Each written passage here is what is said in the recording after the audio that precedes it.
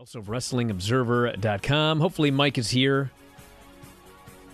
I'm here. Oh, my God. Thank God. You had the most horrific noise during the break. I had to restart everything. Yes.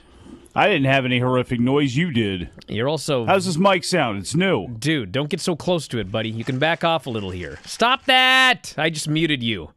You got to learn how to use the mic anyway. Don't get so close to it. You're blowing out everybody's ears here. Anyway, Mike will get back here in a moment. He's shuffling around his camera and shouting into the ether. But anyway, we got a lot to get into today. Last night's WWE pay-per-view. Did you watch the show, everybody? And what did you think? Let's talk about it here. You're back, buddy. You all right? Am I? Dude, Mike, don't get so close to the mic. It's a new mic. It's what do you want? You complain about I'm too far away from the mic. I'm too close to the mic. What do you want? Where do you want it? Just back a little away from it. You don't have to be as close as the old one, or you're gonna blow everyone's ears out. Look at your face, dude. Jiminy Christmas. I'm trying to help everybody here. How does this sound right here? That's a little bit better, dude. All right. Thank God we did this before we went on the air here today. Hey, what did you think of the show last night? I'm talking to you. I thought that was being rhetorical right there because there were zombies and such. But, hey, it was a great example of going into a pay-per-view with your expectations kind of down a little bit. At least mine were. I was hoping some of the matches would be good, but I was not all that enthused going into this replay of WrestleMania. But both the three-way matches were fantastic. I thought the show kicked off great with the women, and then that rolled right into the tag match from SmackDown that I thought was excellent. So if you take the zombies out of this, if you take that Miz Damian Priest presentation out of the bit, I thought it was a really, really good show. All right, so this is what we had. We'll talk about zombies later because it's a waste of time. Charlotte, Rhea, Asuka for the women's title. Thought this was a very good match, and believe it or not, in this particular match, which I was thankful for, I didn't mention this on any show yesterday, they did not do somebody hits a big move, somebody else steals the pin, because they were doing that in the other three-way. And so what happened was Charlotte just ended up outside the ring, and then Rhea hit Asuka with her move right in the middle of the ring, pinned her, and retained her title. So I thought this match was very good. We had the Dirty Dogs versus Ray and Dominic for the tag team titles, and thank God I went on the Observer radio thread today and found out that I wasn't out of my mind. This match, everything about it was perfect, except it went way too long. The story was great.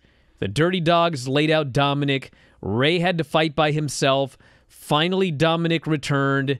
Dominic gets the pin to win the tag titles for himself and his father. Like, the story is exactly what you want. It was very, very good, but it went forever. 17 minutes this match went. It did not need to go 17 minutes. But, I mean, other than that, I thought that the match, like the story of the match, the work of everybody involved, it just went too long. We had the zombie apocalypse. We can talk about that later if you really want to. Bianca Belair and Bayley for the SmackDown Women's title. Bianca beat her using the hair. The finish was botched, but you got the idea. And I don't know if this is going to lead to a hair versus hair match, but I have a feeling that Bayley is going to put her hair on the line against the ponytail and probably get shaved bald. But that would be my guess. I think the match was good, but I was like 20% paying attention after the zombie deal. I was just stunned with this show. I was, however, brought back into the show by Drew, Lashley, and Braun Strowman, three-way for the Raw title, which was such a great match. I mean, this overachieved in every conceivable way. I shouldn't say that. Drew's always great. Lashley was as good as he normally is. Braun Strowman was way better than usual. And they had a lot of great spots. They took a lot of big bumps. They worked their asses off. I thought that this match was just great. And they did do the finish where Drew hit the Claymore, but Lashley returned, threw Drew out of the ring, and stole the pin, which 90% of the time is just like an easy way out, a lame finish. But for the story they're telling, which is that Drew is trying to win this title back, but first he got beaten with the Hurt Lock at WrestleMania. This time he had the win but was screwed. It worked in the storyline. It is not inherently a bad finish. On this night, it was the right finish. but they do it too often. And finally, Roman Reigns and Cesaro in the main event. I mean, they went almost 30 minutes. The in-ring was excellent. And then at the end, Roman choked him out clean in the middle with a guillotine. And then after that, Seth Rollins beat up Cesaro and left him for dead. So if you're worried that there wasn't enough heat on this show, fear not, they gave it to you there at the end. And it looks to me, at least, like this is the end of Cesaro's main event run, because there was nothing in this match that told me we're setting up for a rematch. But it's WWE, and so this might be the beginning of the feud. So that was the show. Right as Mike takes a drink, right when I'm wrapping it up. What did you think of any of these? You want to talk about the zombies, or should I do it? I think people are waiting on you to comment on this in the most Bryan way possible. I don't know what people want. I mean, the problem is I can't do the most Bryan way possible because we're on the radio.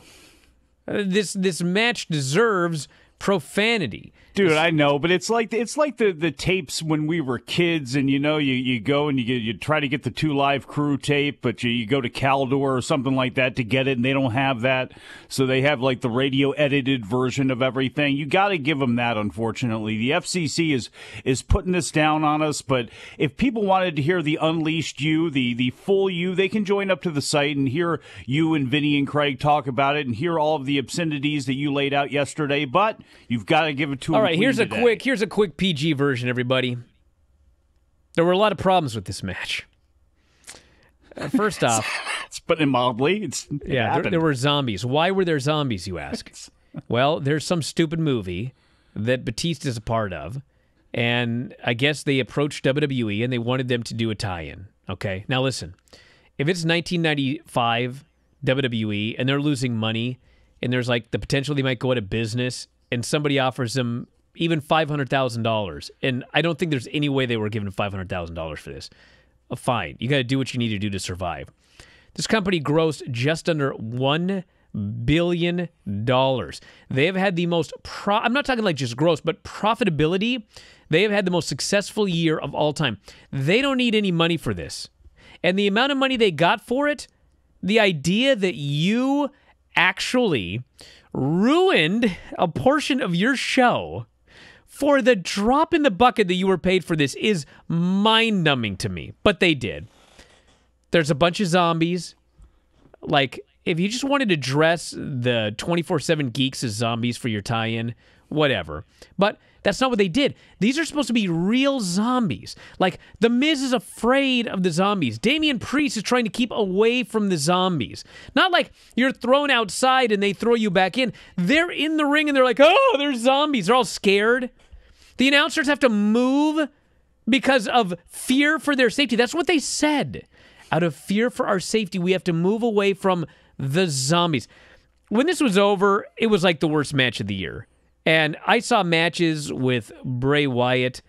You know, Alexa's going to be running roughshod over this women's division. She's probably going to win the tag team titles with a doll. I mean, maybe that will actually be worse than this, but I'm not even sure. The match was bad. It was bad without the zombies. You put the zombies in it, it was even worse. Damian Priest is supposed to be like a rising star, but man, he was in this. This was part of now his canon that he won a match and then his opponent was eaten, and his opponent's partner, by the way, were eaten by zombies.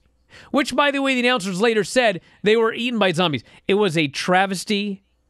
It ruined the show for me for like a good half hour, 45 minutes. Thank God for Drew McIntyre and Lashley and Strowman. They managed to get me back into the show. But this was worst of the year material. Easy worst of the year material. If you enjoy these videos, for just $7.99 per month, you can enjoy full-length editions of The Bryan and Vinny Show, Wrestling Observer Live, Figure 4 Daily with Tom Lawler and Lance Storm, plus hundreds of archived shows, all in beautiful HD. Don't miss out. Join us today.